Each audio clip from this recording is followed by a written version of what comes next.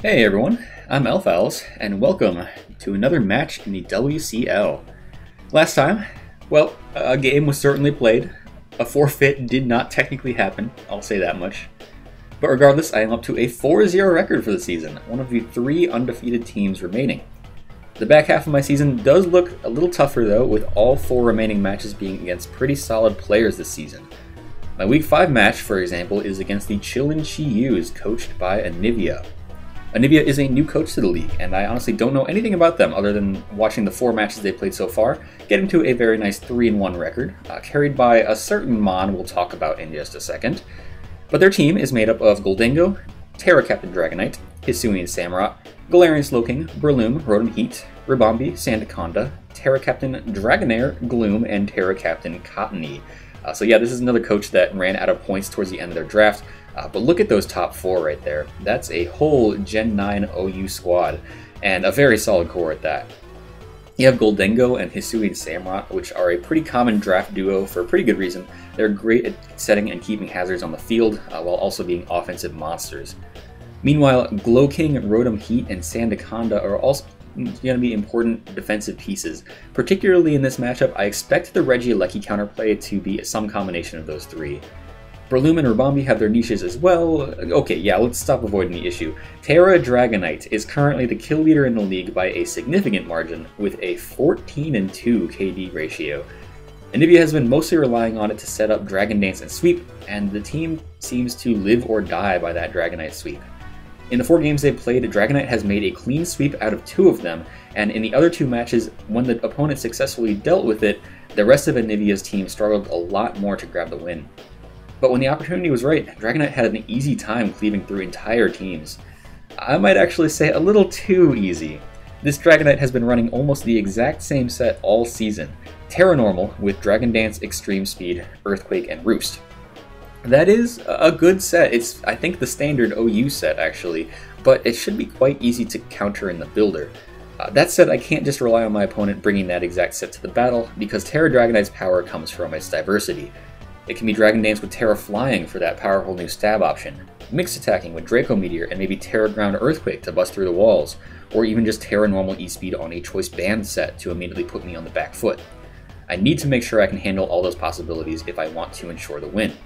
So that's going to include a couple of defensive answers as well as some revenge killing options, and keep in mind there are 5 other Pokemon on my opponent's side that I will need to beat. So I have my work cut out for me this time. Let's see what I'm bringing. I'm going to start off as usual with Regieleki, which is a standard set, pretty much max special attack with Thunderbolt, Volt Switch, Rapid Spin, and Terra Blast coverage, with max special attack and enough speed for a +2 Adamant Dragonite. I'm taking an interesting route with a Terra type. We're looking at Ghost, which looks good both offensively and defensively in the matchup. Offensively, Regieleki loves being able to apply extra pressure on both Slowking and especially that Gholdengo, which could otherwise attempt to spin block against me. Defensively, well, you may have noticed the Air Balloon to grab a ground immunity. Combined with the Ghost typing, Regieleki is a 100% wall to the specific Dragonite set that Anivia has been bringing all season. This is me calling my opponent out a little bit. Please, by all means, bring that same Dragonite set that's been getting you all of your success. Regieleki will switch in and click a very strong Thunderbolt. Even if it is a different Dragonite set than that, Regieleki still appreciates the immunities to both Extreme Speed as well as Breloom's Mach Punch, and also a temporary immunity to the spikes and sticky webs that might be coming from my opponent's side. This isn't a traditional Terry Regieleki. It doesn't get super effective coverage into the electric resists, but the electric ghost coverage is unresisted, and I'm also bringing some other means to deal with the Rotom and Sandaconda. Speaking of which, I wanted an early game wall breaker to force progress, so I brought Swords Dance Tinkaton to help out. Tinkaton should be able to find a decent number of setup opportunities against Slowking or Hisui and Samurott, and from there it becomes a very strong attacker. +2 Gigaton Hammer hits every neutral target very hard, even one-hit KOing offensive Dragonite through multi-scale thanks to that Mold Breaker. Play Rough is coverage mostly for the Samurott, and Bulldoze hits Gholdengo and Rotom very hard after a boost. I have speed for Jolly Samurott, and the bulk allows me to survive a timid Rotom overheat from full, with leftovers to heal off any chip damage taken during setup. This is not a full sweeping set by any means, but all I'm really looking for with it is to break through a couple of key pieces. Physically, defensive Rotom can take a +2 Bulldoze and either hit back with Will-O-Wisp or Overheat, but it spends most of its HP to do so, which therefore opens up Regieleki. Same goes for Sandaconda. A physically defensive set can take a boosted Gigaton and retaliate with Earthquake, but is most likely pushed into range of my other attackers, like Regieleki Terra Blast. That's the idea of the set. Force the bulky pieces to take damage for Regieleki, as well as my next bring here, Dragon Dance Salamence. This is a pretty basic setup set with Dragon Dance to boost and Dragon Claw Stab with Earthquake coverage off of an Adamant nature. But on top of that, Roost, the Lumberry, and Intimidate were all decisions made to give Salamence a little more longevity in the matchup, so this becomes a decent switch into things like Samurott or Breloom. The Lumberry especially helps to set up on status mons like a weakened Rotom, Thunderwave Glowking, or Spore Breloom. This is mostly another breaker for the team, but at +1 it does have a shot at sweeping since it just barely outspeeds everything up through Scarf Rotom, even with the Adamant nature. Ideally, with early game breaking from Gigaton, Salamence can be a good win condition with one turn of setup. So next up, we're going to see the final debut of the season with Chandelure. And yes, this is my second planned Air Balloon Ghost type for the matchup, as another counter for that standard Dragonite set. This is potentially a little redundant, but it allows me to have two options to wall that specific set if it comes, so I can play a little looser with one of them if they're needed for other things. For example, Chandelure has potential as a very nice attacker in this matchup. With just modest max special attack, it tears apart threats like Glowking or Breloom with its stab moves, and nothing is really that comfortable switching into it. Will-O-Wisp cripples Hisui and Samurott as well as Dragonite, and Energy Ball smacks the Sandaconda as well as that Samurott. We have enough speed for Adamant Breloom, with the rest going into defense. This actually gives Chandelure the ability to survive a +1 Adamant Dragonite Dragonoclaw from full, which gives Chandelure the opportunity to hit back with either a strong attack or Will-O-Wisp. The ability of choice is Flame Body, which could hard punish Dragonite or Samurott for trying to KO me with a contact move. Chandelure is probably going to be my first line of defense against Dragonite, if it is that Terra Normal set, of course. We'll switch in on it and see if it is in fact walled, in which case we'd probably force it out. But if it does have coverage to hit me, I can still survive most +1 non-super effective moves, which gives Chandelure the opportunity to cripple it with Will-O-Wisp. Next up, I need a backup Goldengo answer, so I'm going to go with Farigiraf in this slot. This is a weird looking set, but it's basically built to be an emergency response to a few different situations. The first, of course, is Goldengo. With max HP, an Assault Vest, and an immunity to Shadow Ball, Farigiraf should be able to switch into it safely enough. From there, it depends on what the Goldengo does. If it tried to attack on the switch, I'll probably just start hammering away with Shadow Ball, but if it went for Nasty Plot on the switch, I am EV'd to survive a +2 modest Make It Rain, and then the plan is just to hit it back with a Mirror Coat for the KO.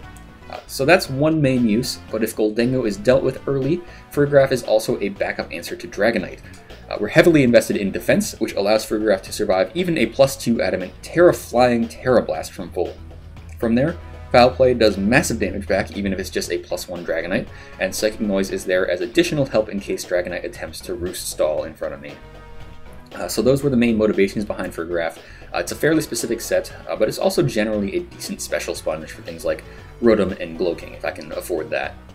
The Terra type is Water for resistance to Make It Rain, but I have no interest in taking the Terra option away from Regieleki. And lastly, one thing to note about my opponent's team is the lack of hazard removal. I unfortunately didn't have room for a rocker in this matchup, but I did decide to bring Spike's Ogerpon as a dedicated Sash lead.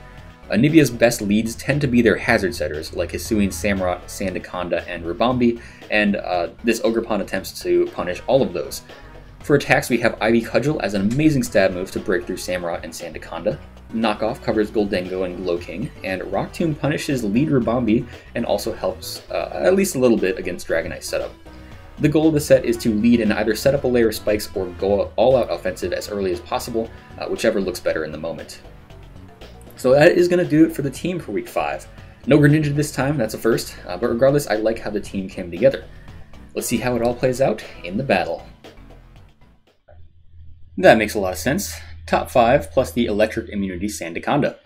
And Dragonite is of course Terra Normal, so I'm assuming it's the Dragon Dance Extreme Speed set. None of this really changes the lead matchup though, it was always going to be Ogerpon, so good luck, have fun to Anivia. Sandaconda lead, that couldn't have gone much better. I already have the sequence planned out. I would bet money that this thing is switching out, so as the Rotom comes in, I just get up my spikes. So amazing start for me, but Rotom is kind of hard for me to switch into. I think I can afford to spare a little HP on Farigiraf to see what Rotom has. So as we switch in, it is just a Thunder Wave. I don't mind that too much, but the full para chance could be a problem down the line. Another problem though, I'm pretty darn sure Rotom is going for Volt Switch here, and if I stay in, I would have to guess it's out to Samurott, but I really don't have much I can do about that. I don't really have anything that's very happy taking a Volt Switch, so I can't really switch out here, but Farigiraf can't really touch the switch in, so I guess I just need to go for as much chip damage as I can. Yeah, Volt Switch is going to come out. I take it pretty well, and to these Samurott's, Foul Play does some damage. Not a very productive turn, but I actually don't mind the outcome. I have two mons that both love to come in and set up on Samurott. Between Tinkaton and Salamence, Salamence has a lot more physical bulk, so I'm definitely more comfortable switching into that. So we're going to come in, get that very important Intimidate, and it's actually Aqua Cutter, so probably reading the Tinkaton coming in. That works just fine for me. I get a pretty free Dragon Dance here, and that is a switch out to Gholdengo, which is not Balloon, which is good to know. So I outspeed Scarf Gholdengo. I have Lumberry if it's physically defensive Thunder Wave, so yeah, I should just be good to Earthquake here, right? Yes, Earthquake. Oh, that's super Fizz Def, and it actually tricks a Choice Scarf onto me. Well, with Gholdengo at 2%, there aren't any more Dragon Resists left really, so I really don't mind this, I guess. Let's just lock in a Dragon Claw, and Gholdengo's gonna go down. And you're gonna have to choose something to take a +1 Dragon Claw. That's gonna be Dragonite that comes in.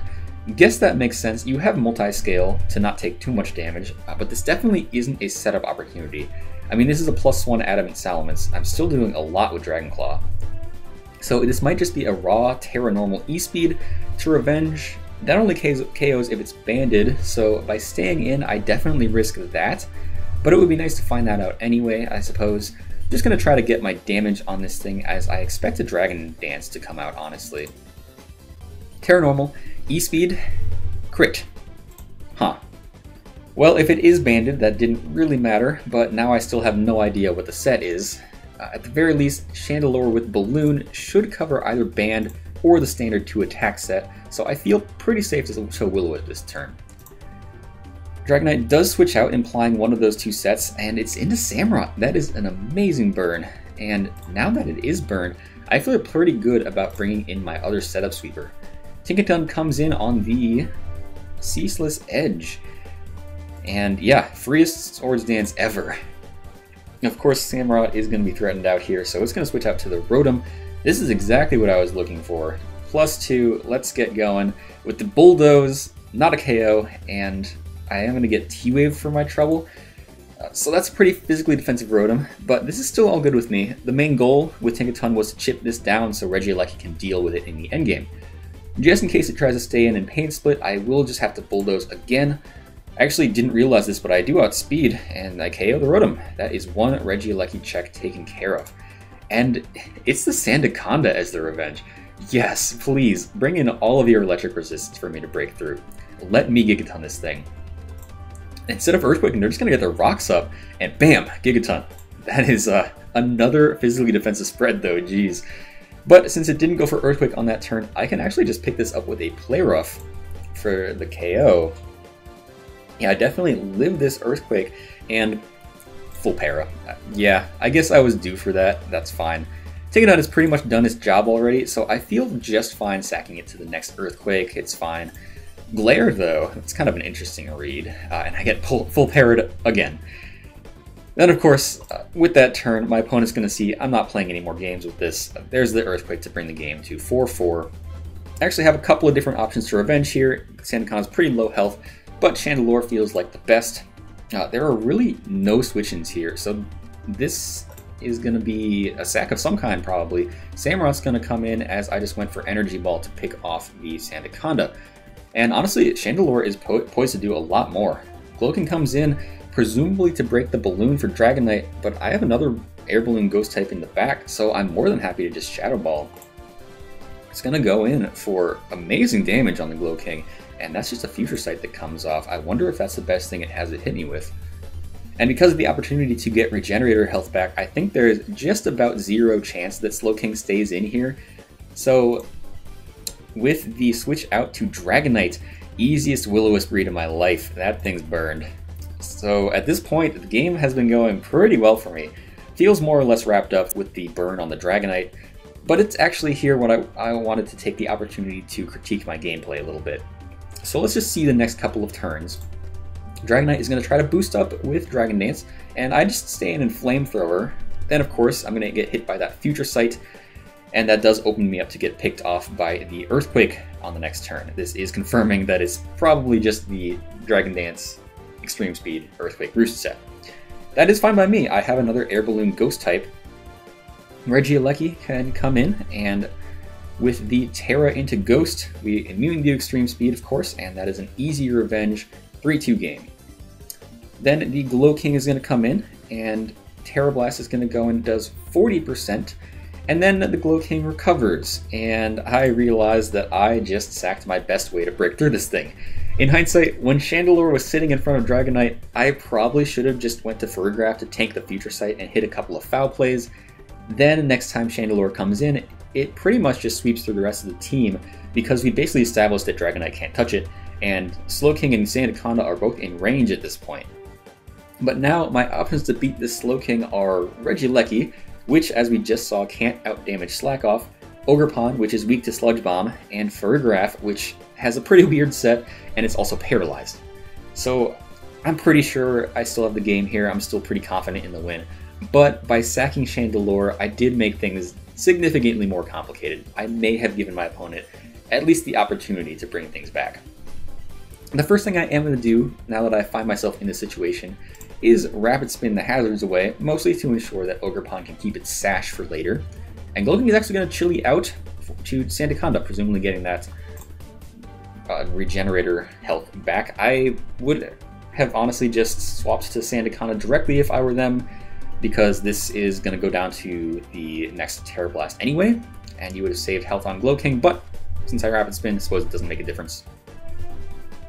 So with Glowking coming back onto the field, it is at 82%.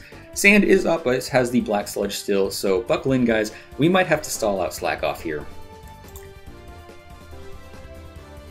Or I could just crit, and then the Glowking's going to hit Sludge Bomb. Does poison, but that's not a huge deal. And then with all the chip damage, it's very much in range of the next Terra Blast. That one's going to wrap it up. 3-0 game. Well, alright. With post-game knowledge, actually, it turns out that Terra Blast was a roll slightly in my favor to KO there without the crit, so I guess Regieleki could have had it in the bag regardless. I was probably a little overly concerned about that endgame. But yeah, GG to Anivia. It was a fun one. I feel like my game plan came together pretty well. Like every offensive piece did what it needed to for Regieleki to basically just clean in the end. And while I'm not the first coach in this season to neutralize Dragonite successfully, I feel like I found the funniest way to do it with 2 Air Balloon Ghosts. I wonder if Anivia will be changing up the set a little more after this. If anything, I feel like this match highlights that I should be a little more careful about what mons I sack. Chandelure was definitely very valuable there, so no reason to sack it like that, right? So I'll definitely keep that in mind moving forward. But yeah, with that, I get up to a 5-0 record for the season. We definitely take those. We only have 3 weeks left until playoffs, so from here it's all about just securing a good spot. Next week is up against Joe8 and the Akron Agrons. Definitely another team I've matched into plenty of times. So if you've made it this far in the video, thank you so much for watching, and I'll see you next time.